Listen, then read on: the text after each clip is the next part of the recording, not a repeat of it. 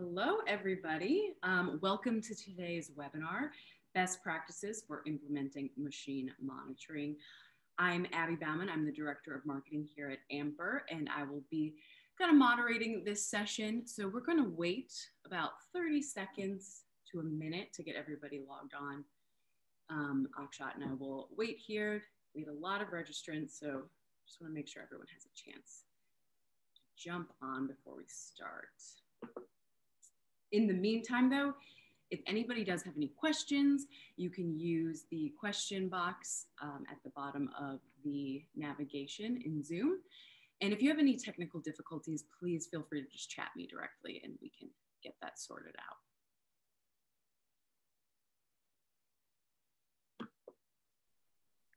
Excited to be doing this. Yeah, seeing people log on here. Give it another 10 seconds, Akshat. Got it. And just a reminder before we start, there will be a recording and everyone will get a copy of the slides. So if you miss anything, don't worry about that. You will be getting an email after this. Cool, with that, Akshat, I'm gonna hand it over to you. Fantastic. Right. So thank you everyone for being here. Really excited to be going over best practices for implementing machine monitoring.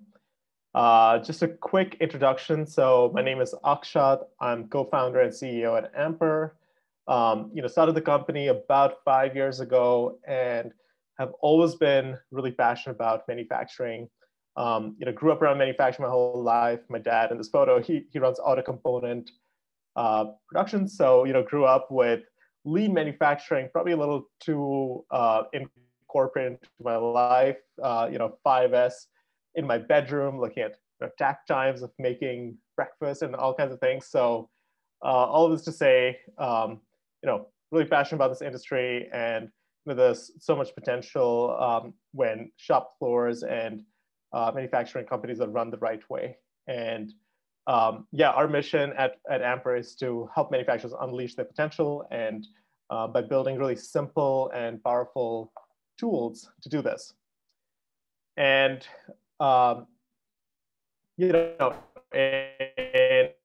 especially in the CNC machining world, there's a saying: if you're not making chips, you're not making money. And we strongly believe that what gets measured gets improved. And over the last couple of years, there's obviously been a lot of technology growing on the shop floor, and we think as good as the tools are only as good as they're being used. And one of our mission over here is to really keep it simple, keep it practical. So fortunately or unfortunately, you're not going to hear a lot of terms like IoT and Industry 4.0 on this talk. We're going to be talking about specifically how you can help, how you can roll out best shop floor monitoring the right way. Great. So, machine monitoring and tracking OEE is certainly not something that's a completely new concept. It's been around for a pretty long time, but there have been real hurdles in getting these kinds of systems up and running. So one of them is having limited IT resources. It could be anything from the Wi-Fi to just having limited bandwidth with ERP systems and other IT projects running the background at any manufacturing plant. Machine integration is typically also been a huge bottleneck in getting machine monitoring live for a lot of companies. Any shop floor can have machines that might be 50 years old, that might be 20 years old, bought this year, and they just don't speak the same protocols for communication. Third is, what do you do with all this data, right? How do you really make it such that it's used tactically day to day, as well as really adopted by the entire organization? And finally is cost. We all know, the true cost of getting systems live is often a lot more, whether it's internal time, investing in IT, maybe even PLC upgrades. And so all of this to say that traditionally, machine monitoring has really been held back, and we're trying to go over how we can avoid some of these stumbling blocks. And it starts with keeping everything simple. And so diving into what does a successful implementation really mean? So it starts with having, in our opinion, improved metrics for your customers across quality, cost, delivery. The second is increased production capacity with your existing resources and really identifying where those hidden pockets of losses are, eliminating your production surprises, energizing your continuous improvement journey, and having the entire team really excited to talk about what are the top problems and how do we solve them. And finally, having modern tools for the entire team to run day-to-day operations. Manufacturing is a pretty demanding industry with a very dynamic environment. And the better the tools are, the easier things are to manage and run.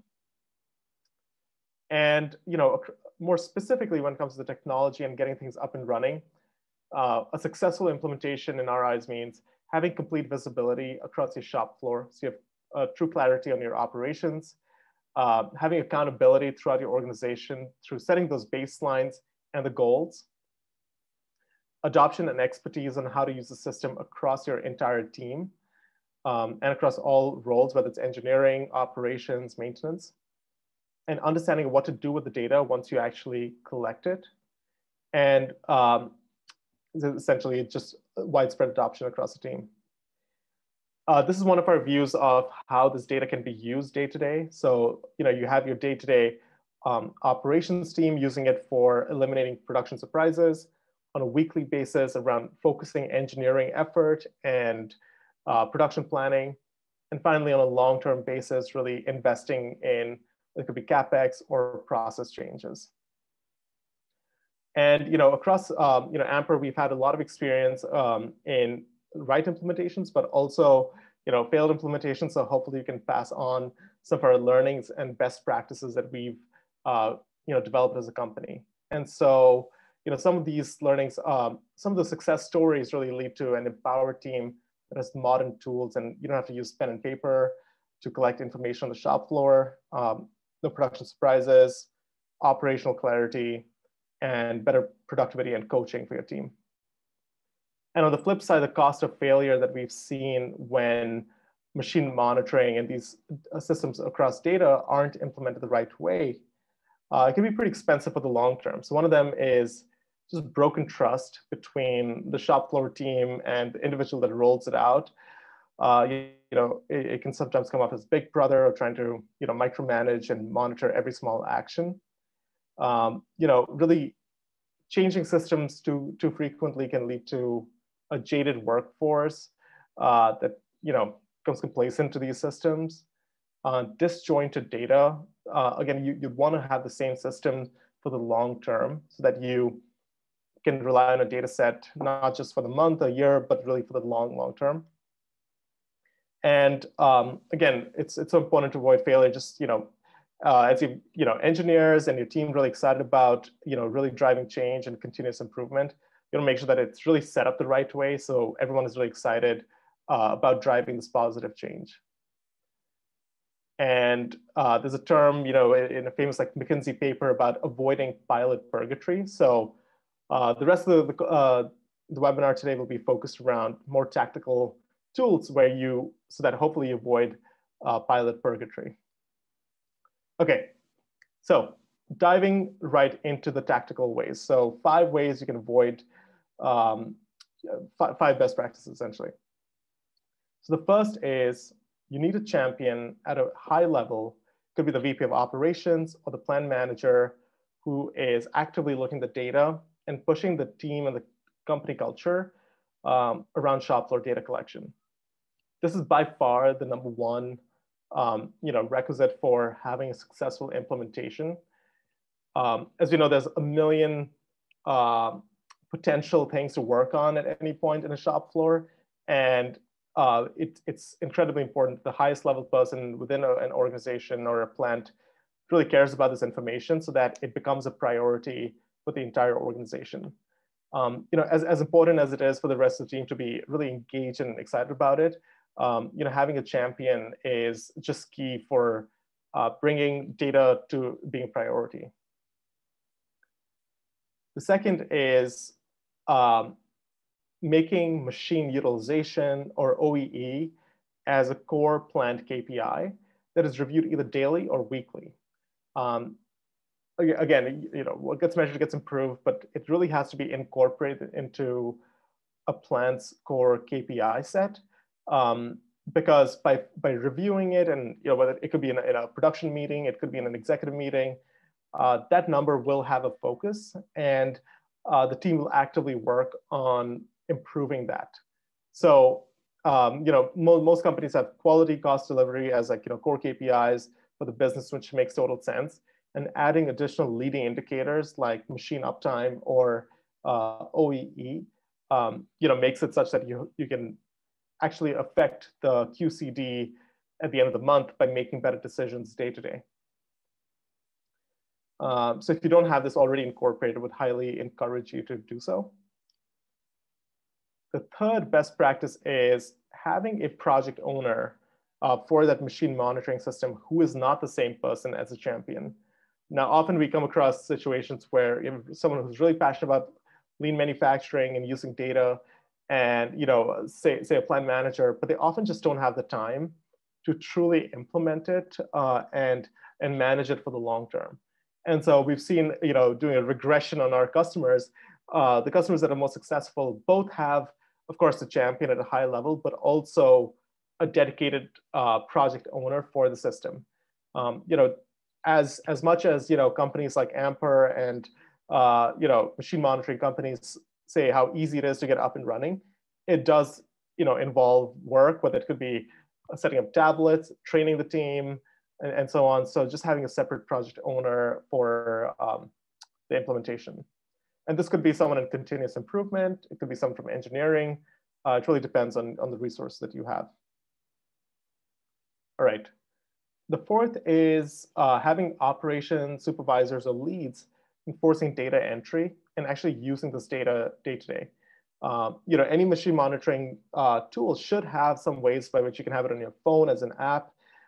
So our best practice over here is having supervisors use this data to attend to machines, help their operators out on, it could be a setup, it could be a technical issue, it could be excessive downtime that might cause missed delivery or overtime that day. But we've seen a lot more success when you have supervisors and leads using this data for day-to-day decision making. And whether it's in any system, it could be an ERP system, it could be machine monitoring, without having regular audits on data entry, the data won't be as meaningful in the long term. So in a typical machine monitoring tool, you often need to have downtime reasons that are tagged by operators. So basically tagging why the machine went down, and you'd really want to have supervisors and leads making sure that that data is being entered. It only takes a couple of seconds, but it's important so that you can review this for the long term. All right, and the fifth one is having recurring meetings around this initiative, both with your vendor as well as internally, to understand best practices, learn about new features, and overall have a place where you can track the project, the learnings, the issues, whatever that might be. But we've seen folks that have dedicated meetings around this initiative be a lot more successful. Essentially, it serves as a place where you're able to really review this information and essentially raise any issue that's internal, whether it's external. Yeah.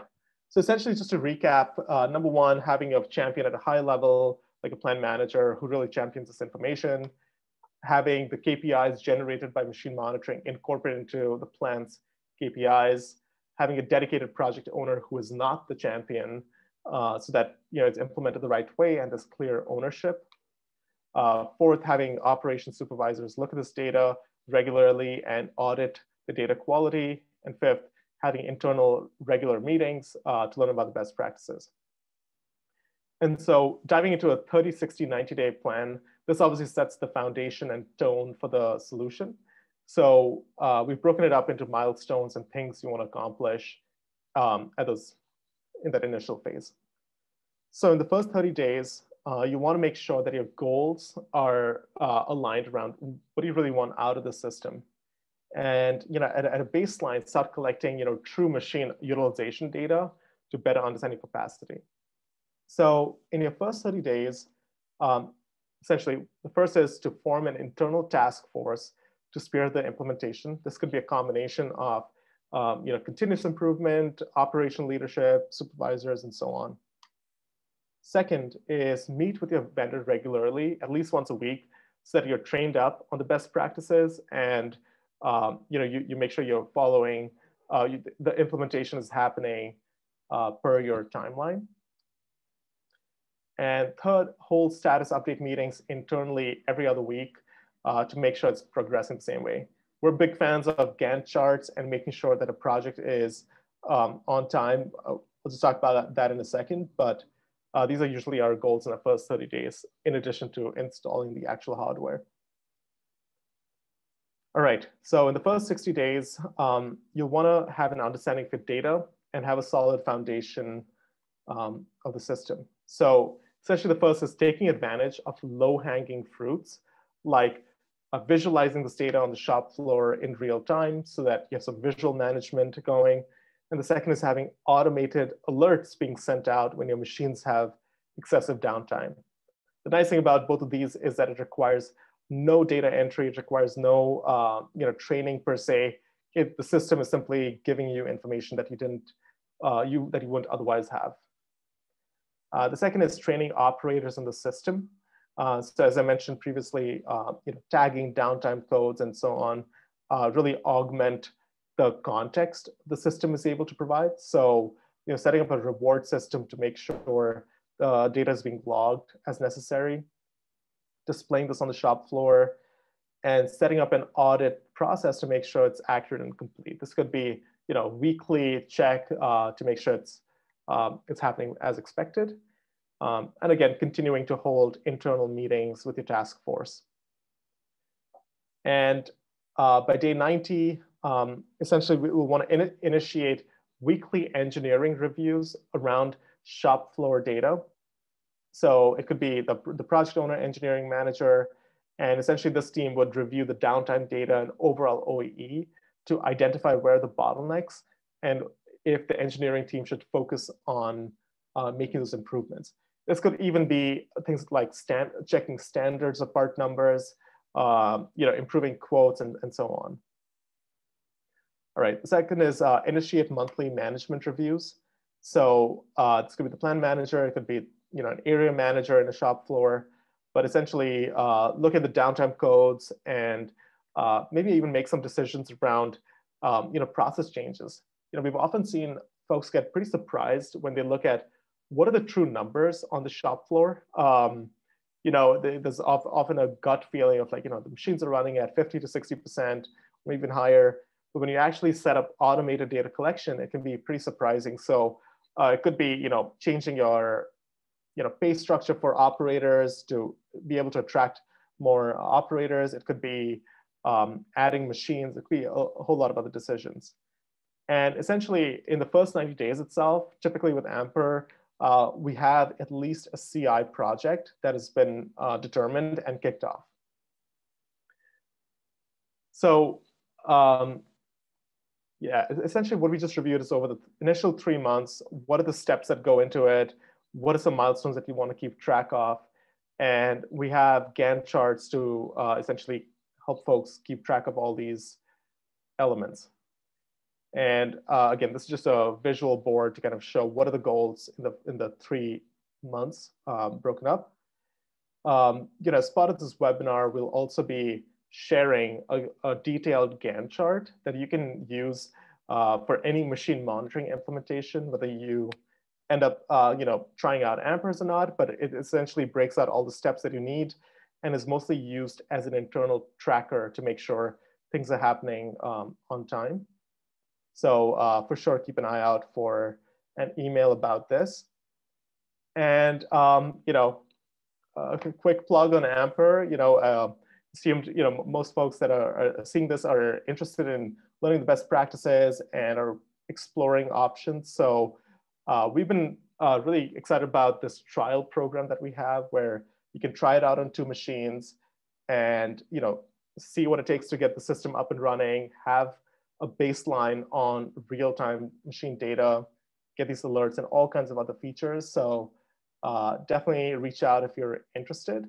It only takes about 10 minutes to get up and running. You just clip the sensor around the electrical wire and you can have it live in about 10 minutes.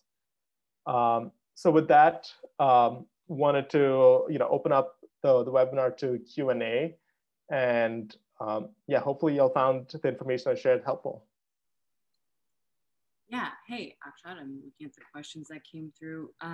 We did have a few questions kind of surrounding the idea of how you get operators on board with something like this, just because it does tend to be a little big brothery. Are there any unique ways we've had customers kind of get operators involved?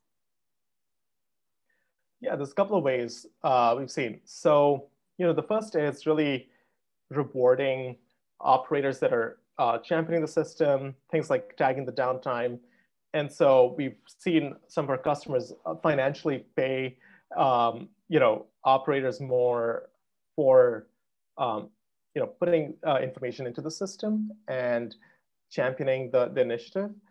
A lot of tools, whether like Amper, have tools to help operators communicate better. So let's say, a pain point operators often have is it's usually the front office that's holding back production. It could be an inspection, quality, it could be the tool crib, programming.